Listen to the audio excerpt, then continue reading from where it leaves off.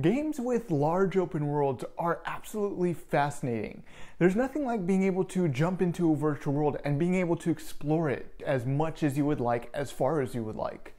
But one of the big challenges to many new players is figuring out how to navigate that world, where to go for quests, or what's around them. So in this video, I'm going to show you how to set up a very simple mini-map to help those newer players who are trying to navigate your world for the very first time. But before we go ahead and jump into that, if you enjoyed this video and want to see even more just like this one, be sure to hit the like and subscribe button down below. And with that, let's jump right into the video. All right, so let's go ahead and have a quick look here at this mini map. So I already have it here on my right hand. As you can see, this one specifically looks a little bit fuzzy.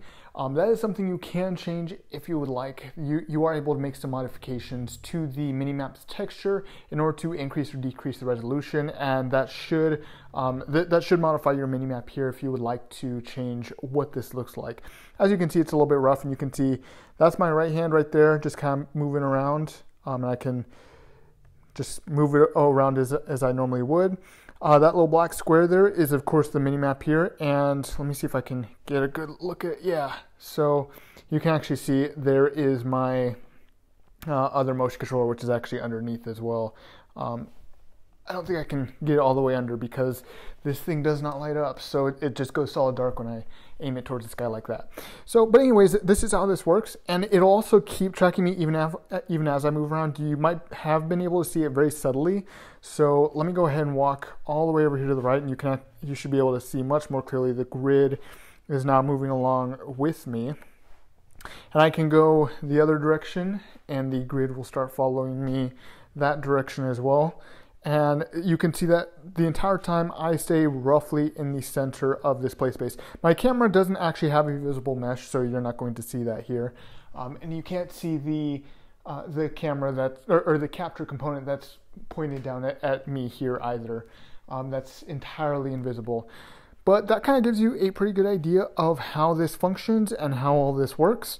And yeah, it's a very simple and easy to use mini map that you can just attach on your hand. So let's go and jump into the tutorial and I can show you exactly how all this is done.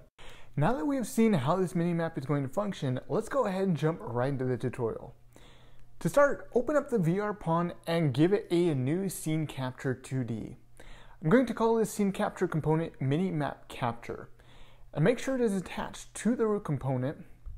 And I'm going to position our new component above the player and point it down so that way we'll get an overhead view of our player.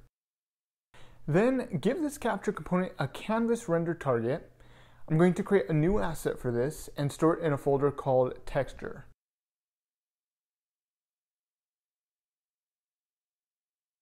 Later we'll need to come back in here to make another component to display the render target, but first let's finish setting up our mini map capture. Open up the event graph, and if you don't have it already, go and create the event tick. And we're going to need to set the world location of the minimap capture.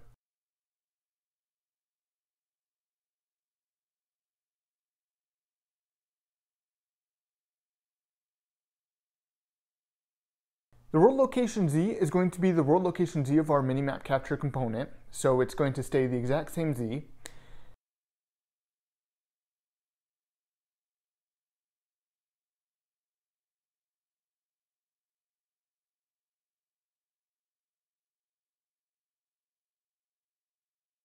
Then the world location X and Y are going to be the world location X and Y of our player camera. This is going to make sure that the minimap camera will always stay exactly above the player, even if the player is walking away from the center of their play space. Once you've done this, go and leave the VR pawn open, and for a quick second, let's go ahead and open up the content browser to create an asset that we're going to need for our minimap. Navigate to the canvas render target we created, right-click on it, and press Create Material.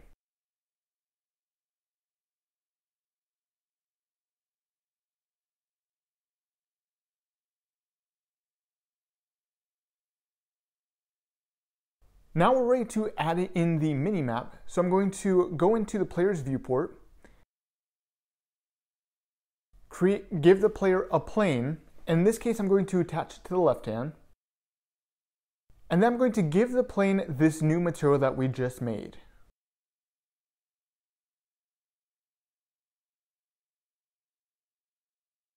And with that, we have a very simple mini-map that will allow for our player to see themselves from an overhead position as well as their surrounding area very simply. I hope you enjoyed this video. If you did, be sure to like and subscribe button down below.